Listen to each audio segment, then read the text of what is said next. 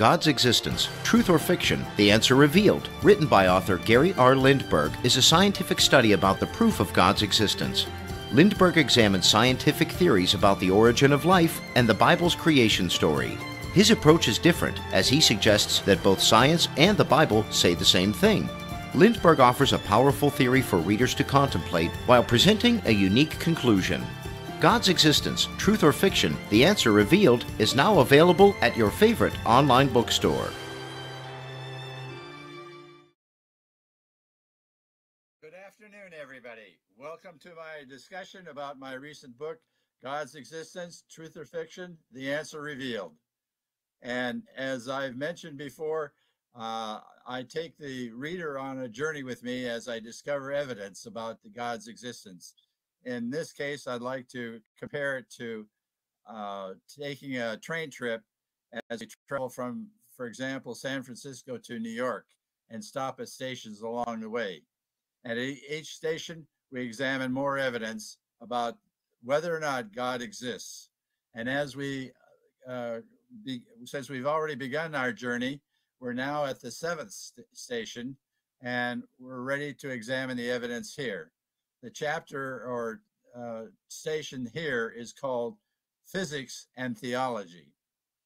While reading some books, I discovered a significant book called God, Creation, and Contemporary Physics. And you can see this book in your local bookstore. It's written by Mark William Worthing, and he examines both physics and theology and looks at each one and how they offer valuable insights into the three subjects areas that he has in his title, which of course are God, creation, and physics. And he talks about the exchange of dialogue between the two sides of the equation, the God and physics. He favors an exchange of views between those two groups of adherents. So, but Worthing starts off by making two assumptions, or stating two assumptions.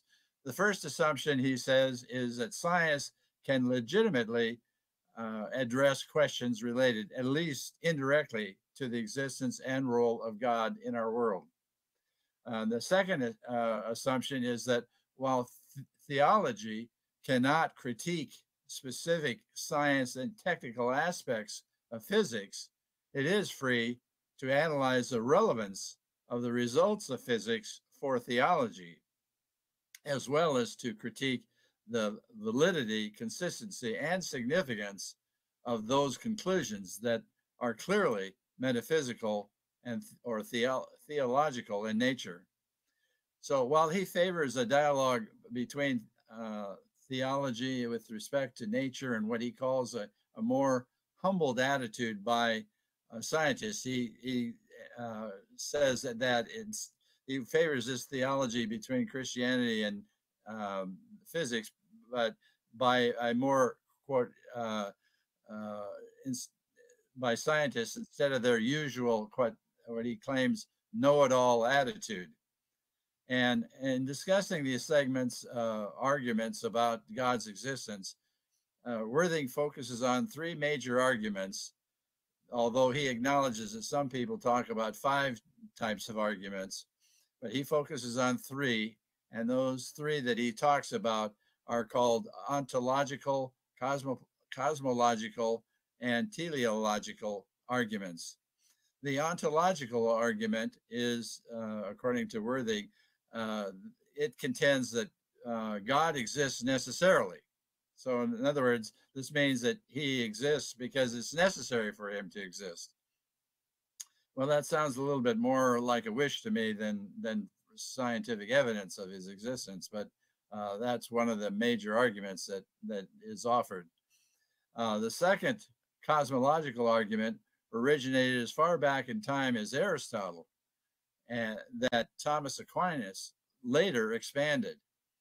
It comes about because people have observed that everything in the world, either including matter or movement, exists, even though it appears to exist by uncertainty or by chance. but is actually caused to exist. And that cause is God. Now, the third teleological argument is based on the natural observable world. This argument, Worthing points out, is the fifth way that Thomas Aquinas claims that proves God's existence. To explain this argument more clearly, Worthing cites an 18th century theologian, William Paley, in his 1802 work, Natural Theology.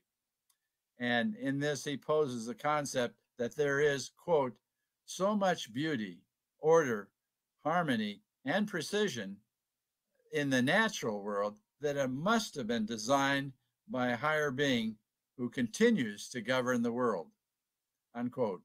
In other words, the theological argument says that the world has so much beauty, order, and harmony and precision that it must have been created by a higher being who still even controls the world to this day.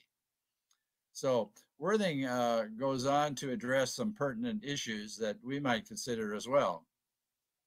First, he talks about whether or not God could create out of nothing what is the concept called creatio el nihilo. Pardon my Latin, but that's what it means, is that it's created out of nothing. And Worthing says that natural science and natural science deals with matter, physical laws, and the relationships that exist between and within physical realities of the universe. But most of all, natural science deals with explanations, and I emphasize that. But most of all, natural science deals with explanations. That statement science deals with with explanations indicates to me that science really can't deal with a situation without an apparent explanation. In other words, if one could say that if they cannot explain it, it does not exist. That may be a little bit of a stretch, but anyway, it also demonstrates that science is a discipline in which existence of anything must be physical and must have a cause.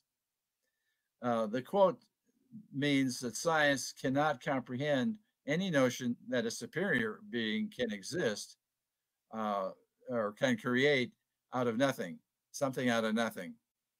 As a result, they dismiss that theory, creatio ex nihilo, as a concept of theology instead of one of science. Now, moving on, the second issue that Worthing tries to discuss is the existence of God in terms of space and time. Now, he poses a question: how free could the Creator have been in choosing the initial conditions of the universe? Well, if God is the Creator, it seems to me he must have total freedom to create as it happened, when it happened, and how it happened. Doesn't that make sense? The fact that he had millions of options to consider or choose from does not obviate or prevent his ability and the power to make the choices that he needed to make and he chose to make.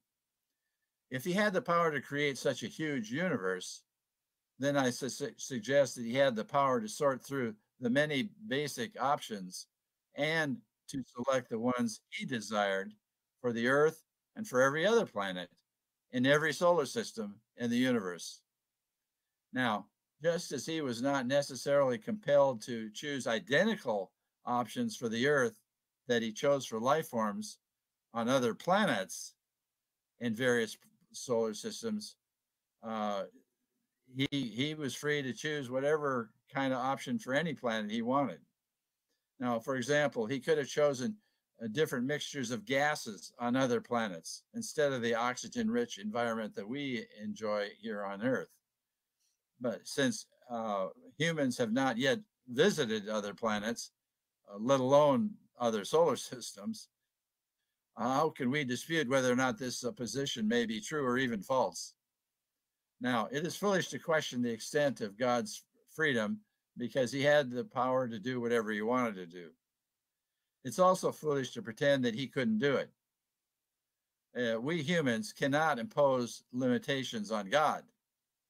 After all, he's the creator, not we, the created, are not the creators. So in our ignorance and short-sightedness, we cannot offer any direct or concrete evidence to prove the contrary allegation. We know that men of learning have done this before. For example, when they claimed the earth was flat.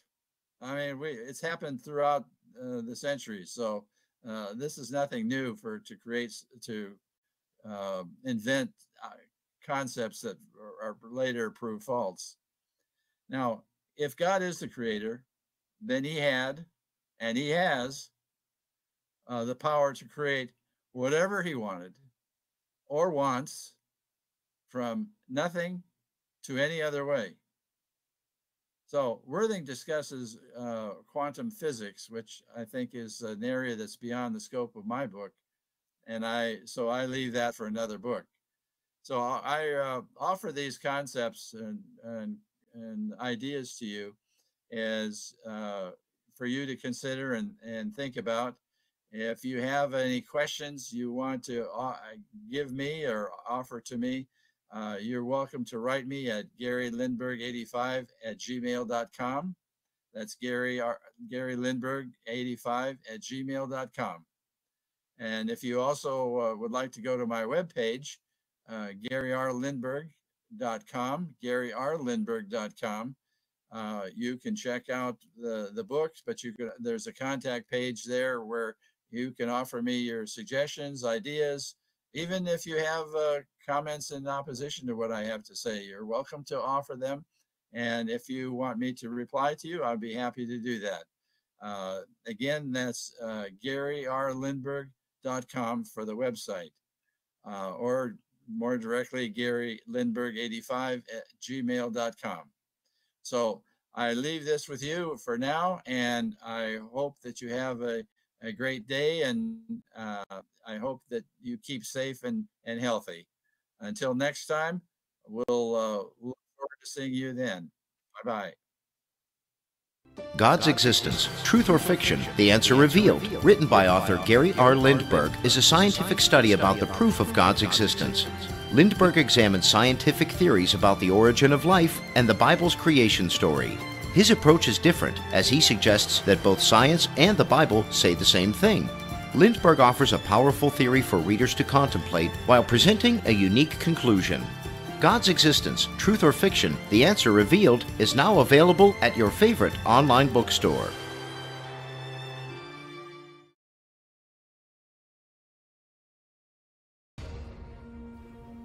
The vegetable grows and the lion roars. Read about the work and life of Peace Corps volunteer Gary R. Lindberg in the early days of this program in Ivory Coast, Africa. Learn about his adventures and travels to places like Nigeria, Mali, and more. Join his excitement as he witnessed the lions, leopards, and other wild animals as they roamed across the plains of East Africa. It's all there for your enjoyment. The vegetable grows and the lion roars. Available now on Amazon. Get your copy today.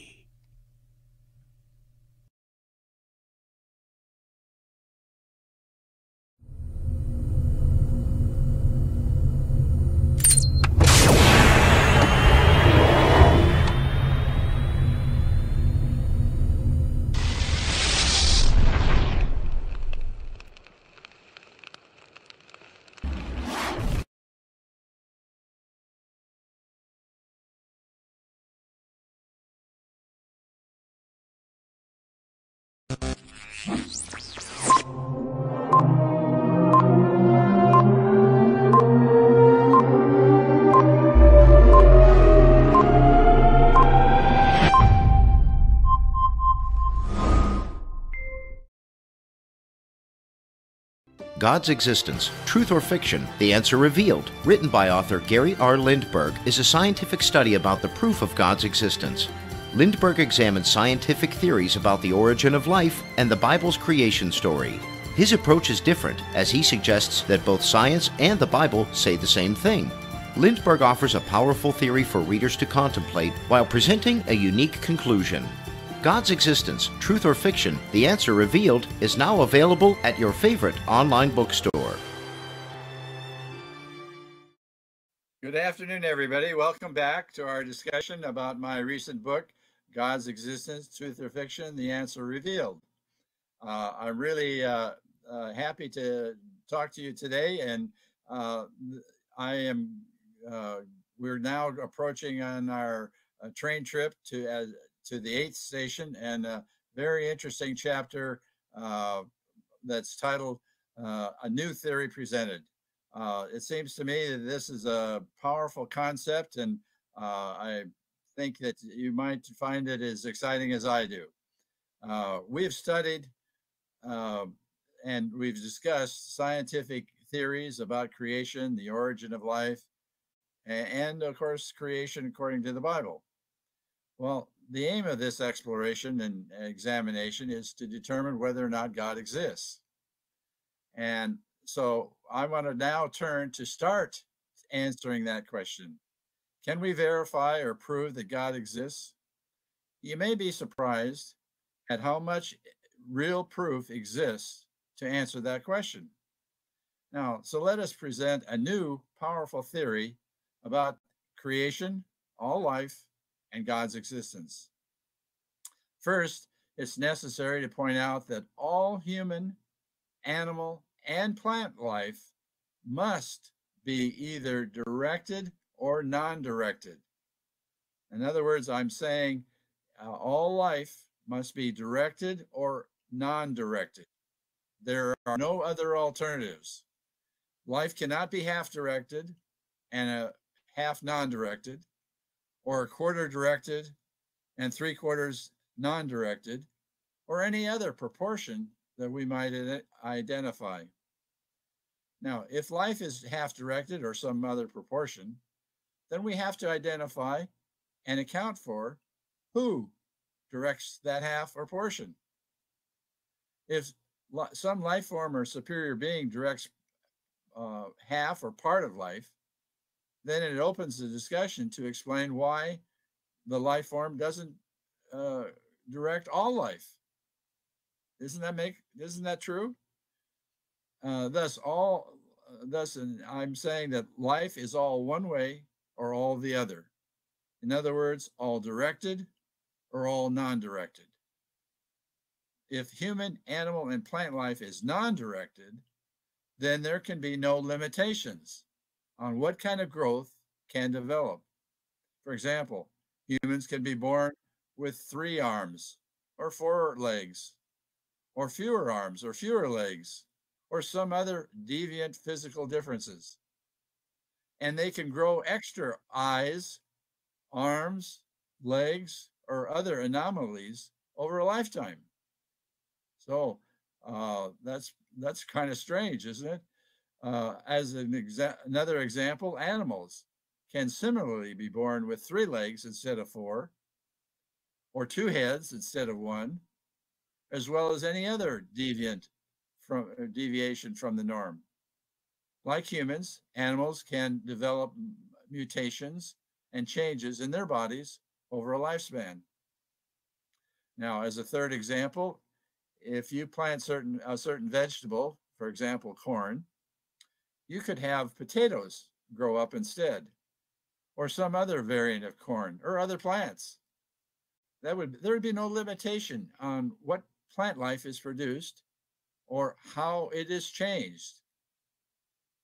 Humans, animals, and plant life would be able to deviate in numerous ways at birth and over time. In short, there would be no law of science that requires any order of life. DNA would be non-existent. That's pretty strange. However, as it is now, humans are typically born with 1 head, 2 eyes, 2 arms, and 2 legs, consistently. Now, that consistency means the birth and growth of a baby is limited or constricted in accordance to certain guidelines. Now, generally speaking, these guidelines are strictly adhered to. Now, granted, there are some babies born with deformities or other abnormalities. However, those babies are exceptions to the general guidelines to which most babies adhere. Likewise, animals follow similar guidelines. Plants also follow strict guidelines. So if you plant corn, you will typically harvest this type of corn that you planted. That kind of limitation in human, animal, and plant life means, I suggest, that such life is directed. The consistency in life, because of the limitations, reinforces that life is directed. Oh, now earlier, when we looked at plant life, we found many levels of organization. Those levels of organization included kingdom, phylum, class, order, family, genus, and species, going from the most general wide category down to the most limited specific category. Now, if life is non-directed, then every part of human, animal, and plant life must vary or deviate in innumerable directions and amounts. There can be no limitations, no limits on the order, such as we saw in botany or zoology, by the many levels of organization. Now, anything can happen because no limits exist. So if all life is non-directed, then all life growth must deviate as well, by accident or by random. One accident occurs after another without limit of any type. One random event occurs after another without any time limit. This means that all human, animal, and plant life develop by accident or by random, without any rhyme or reason, or at any level of, and it can be at any level of organization, since we supposedly have 7 levels of organization of plant and animal life. But those levels of organizations cannot exist because there's no directing force. They don't happen by accident. In contrast, if life is directed, then such extreme amount of organization, as we have seen, is rational, and it clearly demonstrates an order caused by a directing force or intelligent life form that we may logically call God. We also previously noted how organized the human body is. One might dismiss this by asserting that DNA creates such consistency in all life forms. However, this assertion fails to explain the cause of DNA in the first place. What's the cause of DNA? You have to answer that. Here, we suggest that God created DNA and all those levels of organization. So, science is built on the concept of cause and effect. In science, we know that there is a cause for everything. Everything has a cause. Are we going to claim that science demonstrates that there is a cause for everything except for the creation of our solar system, or except for the creation of our universe?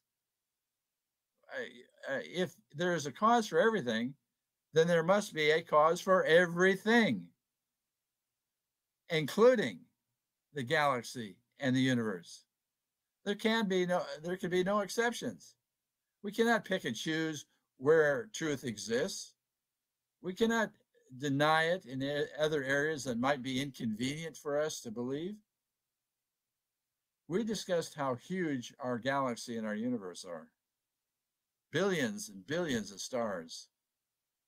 Well, can we presume to assert that such a vast array of billions of stars simply organize themselves in an arbitrary way and form constellations and such by accident. They created themselves by accident into galaxies and the universe. If all life is directed, then an intelligent force created humans, animals, and all science, laws of science, galaxies, and the entire universe. It seems to me that's pretty strong. How can we interpret and explain the differences between the Bible and science? Who created the Bible? Who created science? When I was about 12 or 13, I was thinking about these things, and I thought carefully, and I realized that God created the Bible by inspiring humans to write it and organize it. But he also created science. Since he created the universe in the first place, wouldn't he create science at the same time? So I concluded that the Bible and science must say the same thing. God cannot contradict himself. So the two must say the same thing, even though there are different, people say it in different languages and descriptions. The real difference between the Bible and science is basically humankind's misinterpretation of the Bible, misinterpretation of science, and or misinterpretation of both.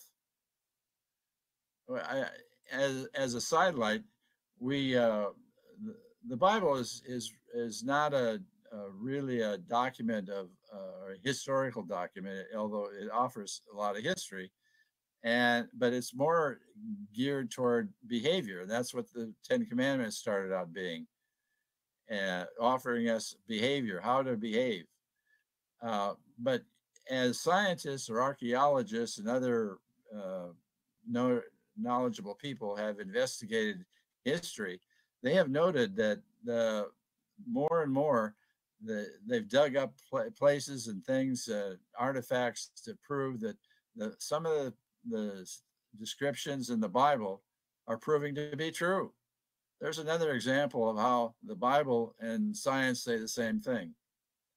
Well, as a young man, I used to quote the Bible or read the Bible that people quoted, which claimed that 1,000 years was merely a blink of the eye for God. Well, now more recent translations of the Bible phrase the same point, but somewhat differently. But they carry a similar meaning.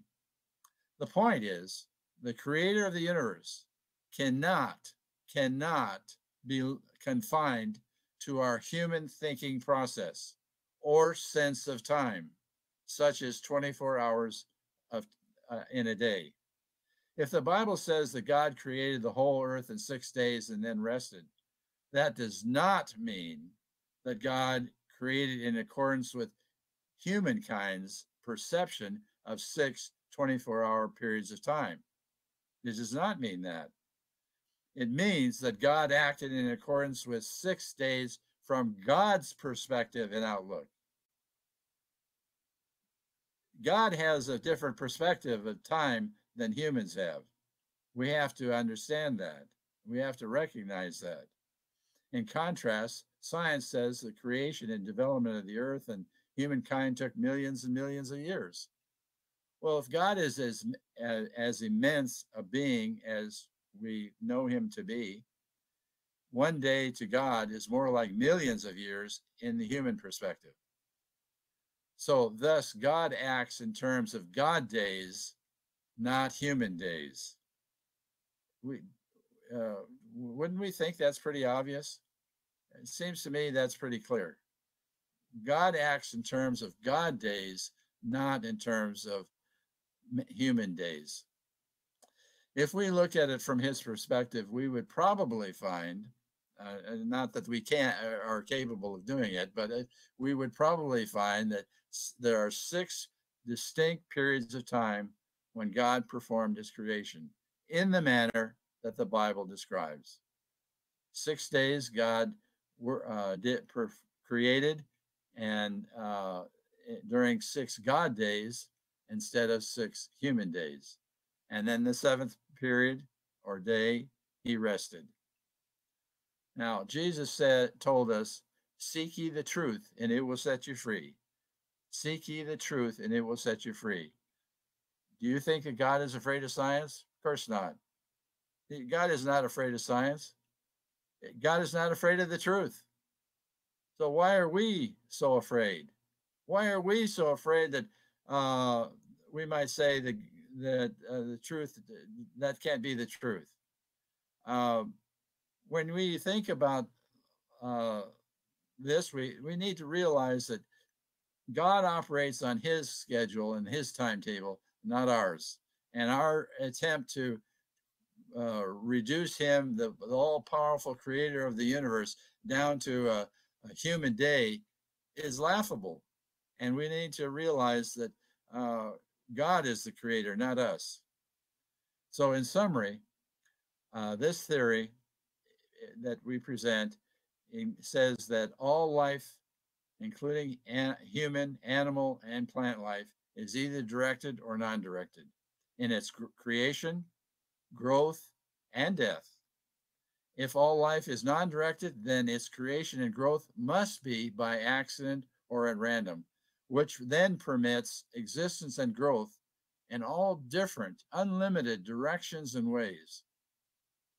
If life is directed, then a higher intelligent being causes life and growth on a consistent basis. All sciences are highly organized, such as the levels of organization we talked about in botany and zoology. And because it's so organized and precise, it provides in itself scientific evidence of the existence of God. Since the universe is so huge and beyond the comprehension of humankind, I suggest that the Creator must be greater in size, scope, and power than we humans. When we think about this concept, it strikes me as a powerful theory that helps us to better understand creation, all life forms, and God himself. This is a very strong theory, and if you have any questions or comments you want to offer, you can write me at GaryLindberg85@gmail.com. That's GaryLindberg85@gmail.com. Or if you prefer to go to my website, GaryRLindberg.com. That's GaryRLindberg.com. You can find a contact page, and you can get in touch with me, offer me your questions, comments, or disagreements. I'm happy to hear whatever you want to tell me. And if you want me to respond, I'll be happy to respond to you. But you can go there to offer me your thoughts. That's GaryRLindberg.com for the website, and go on the contact page and offer me your ideas. Or you can go to my direct email, GaryLindberg85@gmail.com. GaryLindberg85@gmail.com. I'd be more than happy to listen to you and hear what your thoughts are. So with that, I want to wish you a good day. Hope you stay healthy and safe. God's Existence, Truth or Fiction? The Answer Revealed, written by author Gary R. Lindberg, is a scientific study about the proof of God's existence. Lindberg examines scientific theories about the origin of life and the Bible's creation story. His approach is different, as he suggests that both science and the Bible say the same thing. Lindberg offers a powerful theory for readers to contemplate while presenting a unique conclusion. God's Existence, Truth or Fiction? The Answer Revealed is now available at your favorite online bookstore.